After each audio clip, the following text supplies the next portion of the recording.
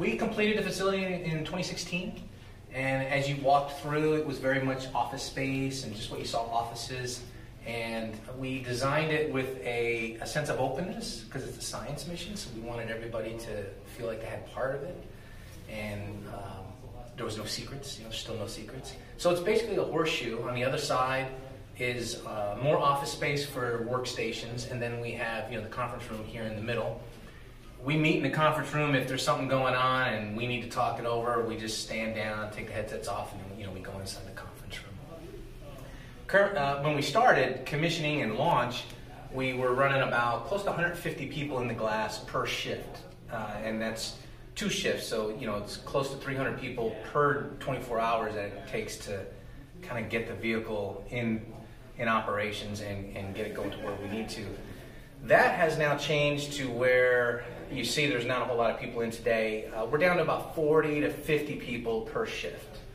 We're still 24/7, and we'll stay 24/7. The flight control room will be 24/7 forever.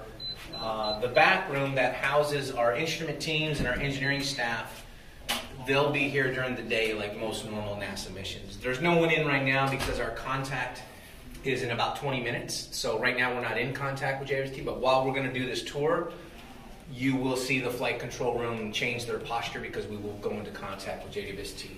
Currently, right now, the vehicle is running Cycle 1 science, so even though we're not done with all the commissioning activities right now,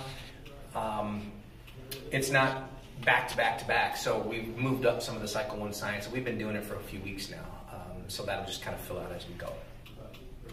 A couple of things I wanted to just point out to you. So when you go inside the flight control room and even in the mock area, other areas of the mock, it's very quiet because the furniture, carpet, and everything has been designed with sound absorption materials. Try to keep it really quiet in there and calm because it's, like I was saying, there's a lot of people that it takes to run the mission.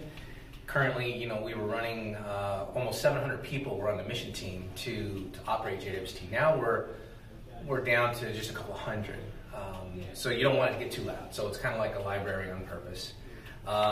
Special lighting that we have in the ceilings, you can adjust it certain ways to make sure you don't get headaches because you're here for so long. People are running 12-hour shifts still. So that kind of, we took that into account as well when we designed it. The way that we do business here is it's very repetitive. So typically what happens is somebody in the back room and the engineering staff will call into the flight control room that they want to do something. So that'll come into the Mission Operation Manager console where I sit here, and they'll say, for example, we want to run activity X. And so then I'll say, you want to run activity X? I'll say, yes, we're going to run activity X, and then I'll copy that. And so basically then the activity gets handed off from them to me. Then I contact the operations controller in the front middle there, and I say, hey, they want to run activity X. Activity X? Yeah, activity X. So we go back and forth a couple of times and make sure what we just said, and then he gets it, so I hand off to him. And then that person talks to the person on the front right, the command controller, does the same thing all over again, but then at the end of that one, tells the person that he has a go to actually send a command. That's the only person that's allowed to send commands to JWST is the command controller. There's only one person that does it, and today it happens to be Justin. We have 4 teams that sit on the front row, we call it, and today it happens to be Justin. So there's only really 4 people at a time for JWST that can send commands to the vehicle.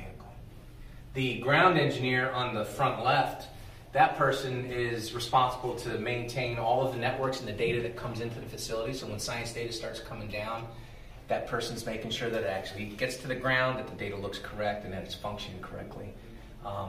That also is the person that talks to each of the Deep Space Network sites around the world. So we have Canberra, Australia, Goldstone, California, and Madrid, Spain.